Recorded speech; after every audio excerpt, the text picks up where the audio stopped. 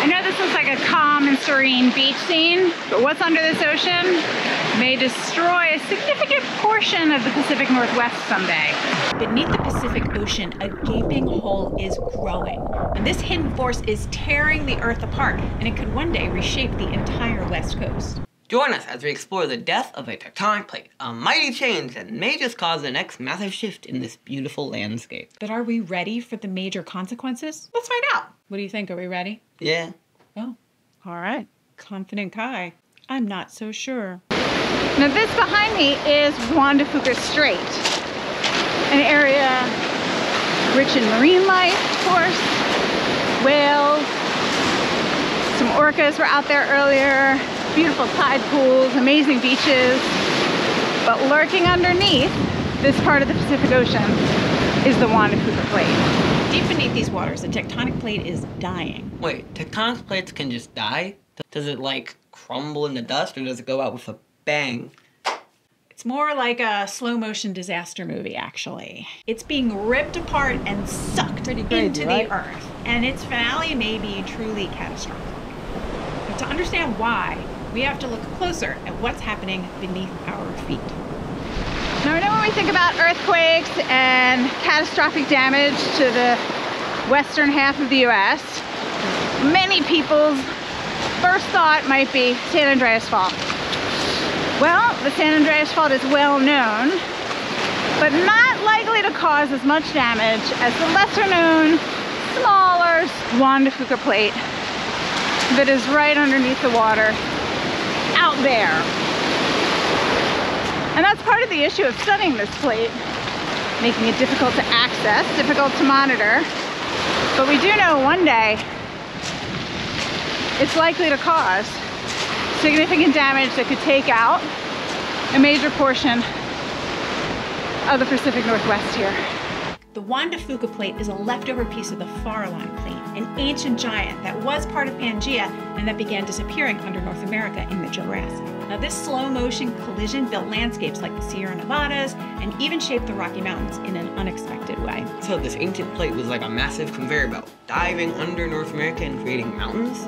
Exactly. As North America consumed the Farallon Plate, it eventually broke apart into smaller plates like the Juan de Fuca Plate. And now, this little plate is about to change the Pacific Northwest in a big way. Scientists recently discovered something alarming. A growing tear deep inside the plate. Like a giant terrestrial paper cut? More like the plate is unzipping itself from the bottom up. Using ocean bottom seismometers, researchers mapped out the plate and found a weak zone of more than 150 kilometers deep. So, it's just kind of falling apart? Yeah, kind of. The plate is deforming and it's breaking into pieces, and as it does, it's creating a ripple effect with 3 potentially huge consequences. Now first, the tear in this plate may be responsible for some unexpected volcanic activity, especially in Central Oregon's high lava plains. But I thought most volcanoes around here were in the Cascades and places like Mount Rainier and Mount St. Helens. Yeah, that's the super weird part. You see, usually volcanoes form where magma rises directly above a subducting plate. But these eruptions are in an odd spot with a strange mix of rocks that suggest they may be connected to the plate ripping apart beneath the surface. So this plate is not only breaking apart, it's actually making new volcanoes? Exactly. And that's not all. It also could be affecting earthquake patterns along the Pacific Northwest.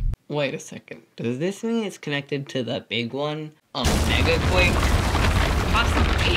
The Juan de Fuca Plate is a key player in the Cascadia Subduction Zone, one of the most dangerous earthquake zones in North America, apart from my studio, potentially.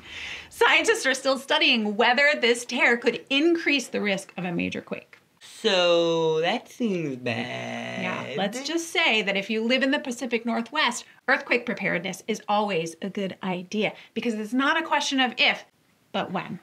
Okay, that's terrifying, but it can't get worse, right? Oh, it can, and it already has. One of the most powerful earthquakes to ever strike North America happened here in 1700. As it falls apart, the Juan de Fuca Plate is still sliding slowly under the North American plate at the Cascadia Subduction Zone. And every few hundred years, that slow motion push turns into a violent lurch. And on the night of January 26, 1700, the lurch came in the form of a megathrust earthquake estimated to be between magnitude 8.7 and 9.2.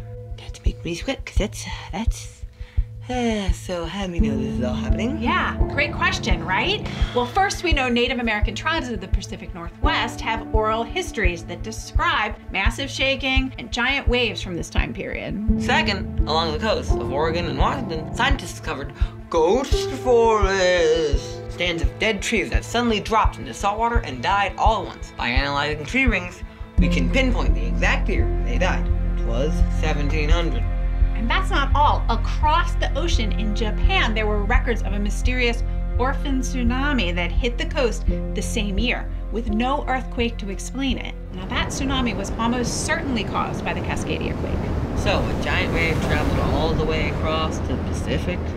Yep. And that's how we know this wasn't just a local event. It was a massive catastrophe of global proportions. So, could it happen again?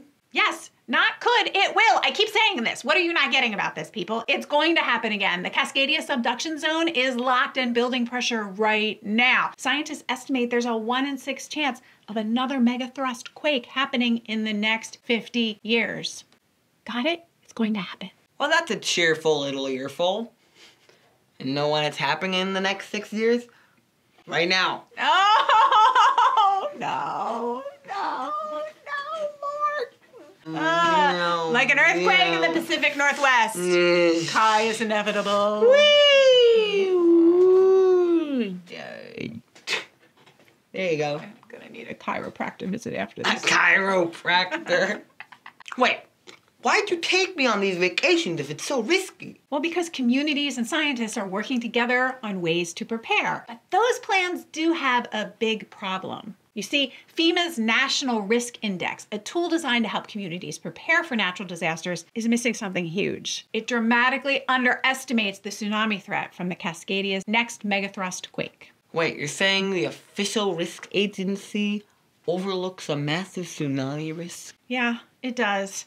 Coastal communities in the Pacific Northwest are most certainly at serious risk.